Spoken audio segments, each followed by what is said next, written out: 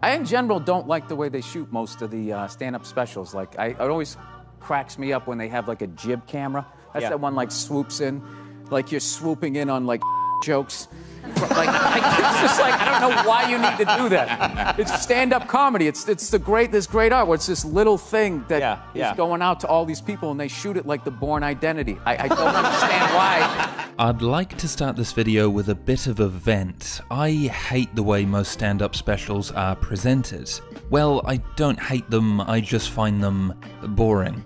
They're all presented the same way. It's the same camera angles, crowds, and venues. It's become completely interchangeable. The type of comedian you are has no bearing on how your special is presented. Particularly on Netflix, where every special seems to blur into a samey mush. As a result, there's a disconnect between form and content. Anyone who's seen Norm Macdonald or Nate Bargatze's stand-up knows they shouldn't be shot the same way as Ali Wong or Ellen DeGeneres, and yet they both are. For me, Norm Macdonald's 2011 special, Me Doing Stand-Up, highlights everything wrong with how stand-up is filmed. Norm Macdonald is a comedic icon. He delivers the kind of rambling, deadpan jokes that would usually be told to you by some harmless old man in a nursing home. Yet this special makes him look like he's opening for Coldplay, seriously. He's shot with these insane sweeping camera moves and flashing blue lights. His initials are plastered on the stage in capital letters. Why? It's Norm Macdonald. His comedy works best in these small, intimate venues. If I were filming him, I'd put him in a tiny room that captures the strange hysteria he is able to create. Not put him on a stage where it looks like he's about to dive into the audience. That's what my buddy says. The worst part about Cosby was he was a hypocrite. And I said, I don't think that was the worst part. Specials like these show a general lack of awareness comedians have when it comes to how their specials should look and feel, which is a shame because this has a huge effect on how we interpret their material. Now, there are a stack of comedians who understand how their specials should be presented. But generally speaking, it's the same looking thing, over and over and over again. With this in mind, it's worth exploring how a comedian can play with how stand-up is presented, which brings us to Jerrod Carmichael's 8. This special, directed by world's gangliest genius Bo Burnham, has been thought through. The structure, pace, and cinematography are all perfectly in tone with the material. And although Carmichael doesn't reach the game-breaking heights he did when he directed Drew Michael's 2018 special, it's a great blueprint for how comedians should think about their specials moving forward.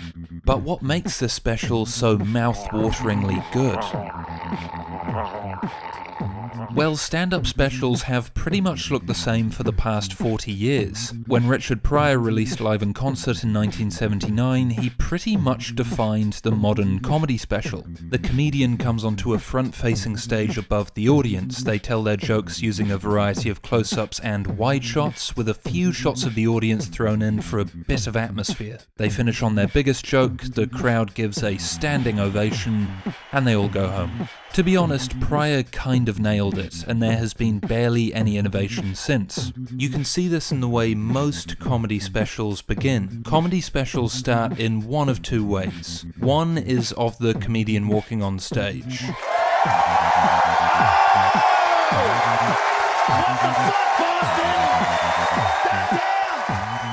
I know, thrilling. The other is a kind of pre-show thing. This will usually consist of footage of the comedian walking to the venue, getting ready to perform, looking at their notes. Oh, sorry, I was about to fall asleep. Pryor did it first, and it's been copied by every comedian in the history of time and space since. The other is a weird opening segment where the comedian says or does something completely random for no reason. Norm Macdonald wears a cowboy hat, Katherine Ryan animates her life, Dave Chappelle stares meditatively into the distance while Morgan Freeman narrates his thoughts. He's in the trance. Liza Schlesinger takes a giant ship. Guys, I'm about to take a giant ship. Yet none of these segments have any real connection to the material, and even though there are some brilliant intro sequences out there, Rory Scovel being an absolute diva Weaver and Stephen Wright being a surrealist wizard come to mind. Most of them feel like total filler you can skip through to get to the start of the show. Carmichael's special is a bit different. It starts with two shots. One is a slow rotating zoom up a grandiose staircase, the show's title 8 at its center. The other, a tracking shot down a long hallway that eventually turns to find Carmichael alone in the dark on his phone. Unlike other specials, both these shots flow perfectly into Carmichael's stand-up. They're slow and quiet, the repetitious beat of the music hypnotic. The image of Carmichael alone with his phone and thoughts is a perfect symbol for the special as a whole. From these two shots, the camera cuts to a close-up of Carmichael's face. I'd like to say how unconventional this is. As viewers, we forget how much we're used to seeing the comedian come on stage. We're so used to it that we don't realize how boring it is, and that there are more interesting ways to introduce a comedian than have them bask in the audience's applause for a minute and a half like they've just won the Oscar for Best Supporting Actor. Seriously, do you have brain damage? When the camera cuts to Carmichael's face, we're thrown off guard. Gone is the hype and spectacle. Instead, it's just Carmichael, searching for his next words in the silence, before asking, "Oh, are we gonna be okay?" It's such an intense, intimate moment that sets the tone for the rest of the special. Each shot is slow. The camera pans around Carmichael in uncompromising extended takes. Where most specials are constantly cutting between shots like an 8-year-old on a hell-bent sugar rush, Carmichael often tells an entire joke without the camera cutting at all. In fact, in the same number of shots Michael McIntyre uses to get through 10 seconds of footage, Carmichael gets through over 2 minutes.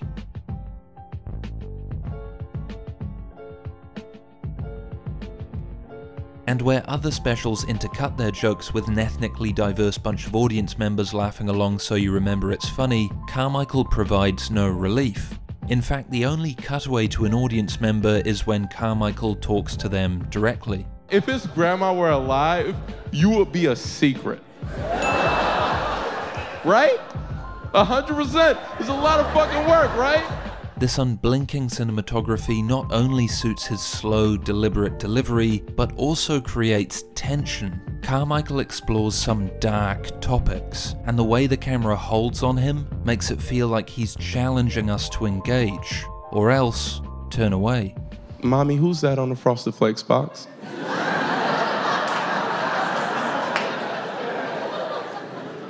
That's no longer our concern, son.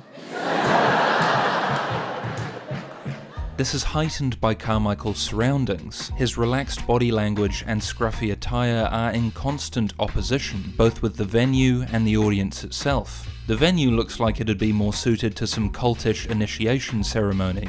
And now the final ordeal, the paddling of the swollen ass with paddles. And I don't know if the audience was told to do this, but their suit and ties make for an amusing contrast. Carmichael in Timberlands and a denim jacket, talking to an audience who look like they're attending a wedding. Carmichael even mentions this a couple times in passing. You could talk, you guys wear that. I know you got on suits and shit, and I hope you feel comfortable. None of you are gonna laugh at it because you're good people. I could feel it. You wore suits. Where most comedians find common ground with the audience, Carmichael targets differences, creating a slightly charged atmosphere, which is kind of the point. It's really worth talking about how the special was filmed. Reactions to the initial taping of the special were mixed, to say the least. There were numerous negative reviews. Columnist Jeffrey Gurian called it one of the strangest, most unusual performances I've ever seen, especially for something being taped for TV, noting prolonged periods of silence and Carmichael's slow, laboured delivery. Crackerboy was sorely disappointed. If you've seen the special, this will sound odd because this is one of the most polished specials I've ever seen. I mean, oh my god, this is polished. This is like 40 karat gold diamond polish. This is slick. Vincent, We happy? Yeah, we happy. If I had to guess, I'd say Carmichael didn't care too much about what the audience thought. Sure, he wanted the jokes to land in the right places, but he was more concerned about getting the material right for the viewer at home. You can see this in the final special. There are moments when Carmichael ignores the audience entirely, instead delivering a punchline directly down the camera lens. You would think a teacher once told me, "Nigga, you'll never have cereal."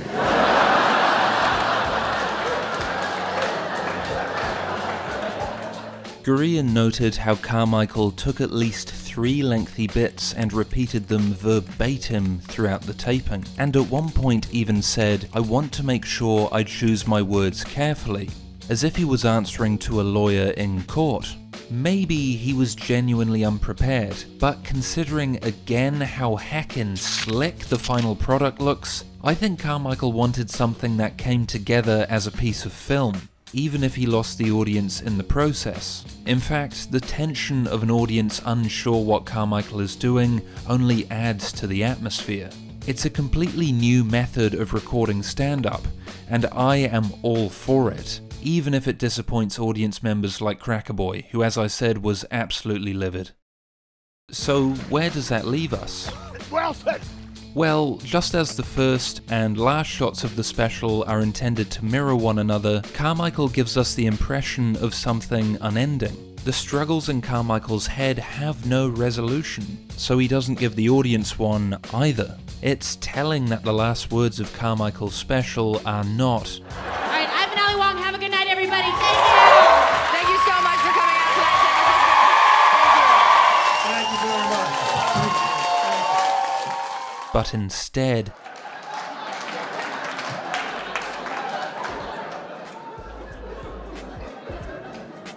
What else should we talk about? how Carmichael's special is filmed is meant to challenge the audience as much as the material itself. It's uncompromising and occasionally uncomfortable. But isn't that exactly what you want from good comedy? It's a rare example of form and content being in total alignment. It's been shot in a way to enhance Carmichael's strengths and emphasize his perspective. Wouldn't it be nice if other comedians did the same? With comedy, I don't know, I feel like it should be presented in more unique ways. I think we've kind of found like the same way to capture it, and we've kind of repeated that since like the 70s, like live performance, and like I just felt like there were more interesting ways to capture someone's thoughts.